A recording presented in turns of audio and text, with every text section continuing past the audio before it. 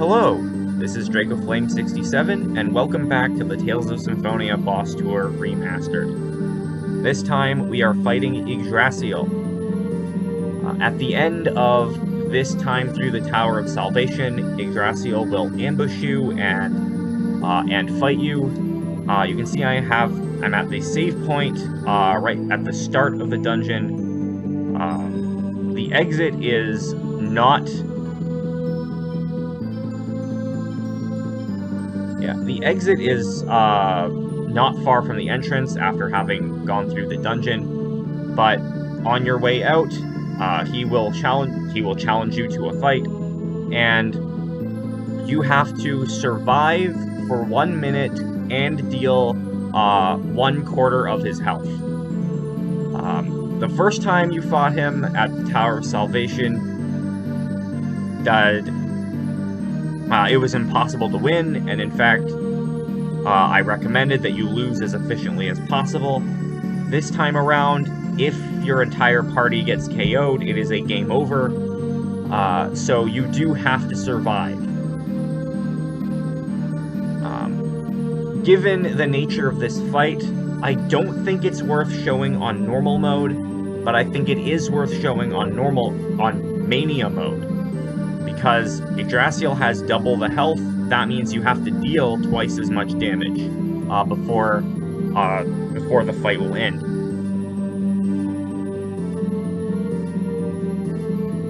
And I'm going to show you what I think is the best way to approach this fight.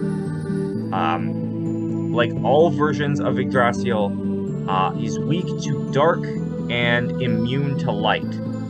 That immunity to light means that Rain probably isn't a good choice to enter this fight because Photon is not going to do anything.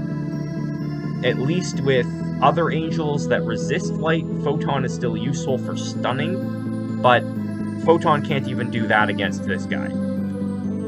So, instead of Rain, I have Zelos as my dedicated healer. You'll also notice that my party is Persea, Colette, Genus, and Zelos. If you've seen the previous boss, you'll understand why I have Persea and Colette both in the party. They both have Solar Guard, which means they have light resist. And Zelos is still equipped with the Beam Shield for light resist. Yggdrasill has several light spells, Ray, Holy Lance. He likes casting both of them. So it's important to have light resist on as many characters as possible. However, there are some more important things, and I do have a different piece of equipment on Genus instead of the stun charm, as you might think. Let's talk about that equipment. Persea has Solar Guard for light and fire resist. The Amethyst to give dark element damage. Again, Yggdrasill is weak to dark, so I want one character doing dark damage, so she has the Amethyst. Flare Cape gives fire resist, but more importantly, it gives earth resist. Colette has the Ruby, also for earth resist. Yggdrasill can cast Ground Dasher when he's close to that 3/4 health mark.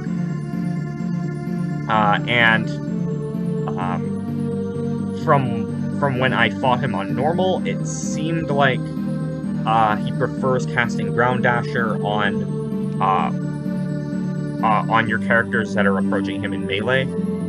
Meanwhile, he prefers casting Thunder Arrow on your casters, which is why Genus has Thunder Cape and Zelos has the Sardonyx, so they have lightning resist.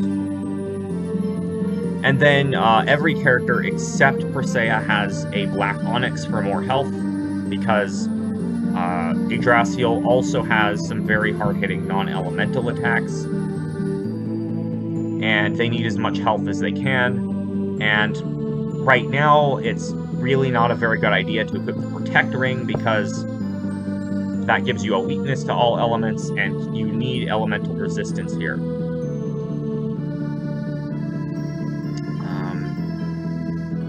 Regarding strategy, while I have Colette with Earth Resist, I have her on L-range skills, but that's still going to mean that Colette is going to get fairly close to Yggdrasill, and in order to use Torrential Parabole, which means she could get hit with the Ground Dasher anyway. And like with the previous boss, I have Torrential Parabole as the only skill that Colette has enabled, other than Damage Guard. Presea, similar setup to the previous boss on Mania, just instead of Eternal Damnation on down, I have Rising Punishment on down. That is for our Unison attack, which on normal mode in a fresh playthrough, I wouldn't recommend burning your Unison attack on this fight, because you get no experience, and there's probably a better use of your Unison attack, and in addition, you'll be able to do 10,000 points of damage even without it fairly easily. But to get that 20,000 points of damage and to interrupt a spell, I am going to be using the Unison attack here. I have Rising Punishment on down, Genis has Indignation on down, those combine to make Lightning Punishment, and then Zelos has Demon Spear, Colette has Ring Cyclone to round it out. Regarding X skills, Presea has, again, in keeping with the Unison attack, Toughen Eternal, make Unison Force. So when I do use the Unison attack, it will do a bit more damage. Hopefully that will help get Yggdrasill down to that 60,000 HP fairly quickly, so it will end sooner rather than later. Vitality for more health, Heavy Hit for extra stun. Colette has Life Thief and Spirit Thief, and her 4th X skill is just Tough for more defense. Genis is on Randomizer, so his absolutes can sometimes not interrupt Zelos's healing streams. And for Zelos, his X-Gem Max is set to Speed Cast, so his spells will come out more quickly. And regarding Zelos's techs, he has First Aid and Healing Stream enabled. The only damaging spell I have is Lightning. It's a level 1, so it doesn't interrupt Absolute. And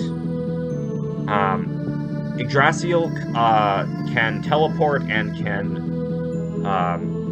and he's kind of high up in the air, which means that Fireball you can lose track of Fireball fairly easily. He may not be hit by some hits in Stone Blast, and Lightning comes out faster than Windblade, which is why I have Lightning enabled instead of Windblade. Yeah. I think that's it for strategy. I will see you in the battle, and because there's still a fair distance away from that battle, I'm going to need to use a Holy Bottle to avoid encounters, but I will see you there. Let's see this battle against Yggdrasill on Mania.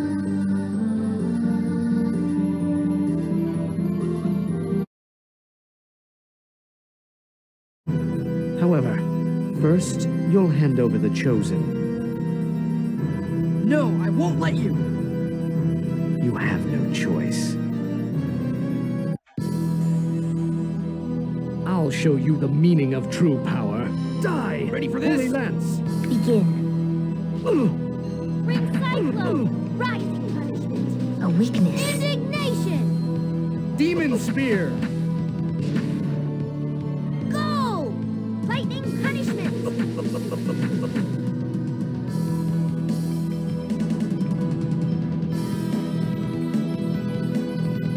Here you go. May the merciless embrace of frost take you. Don't bother me. This takes concentration. Absolute.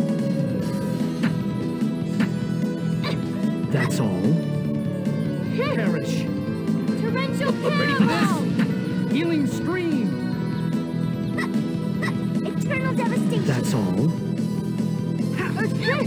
May the merciless embrace of frost Perish. take you. Ready for this? Absolute. That's all. Torrential parabole.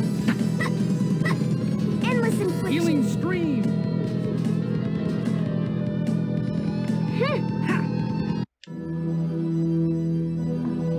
Well, apparently you don't need the full quarter.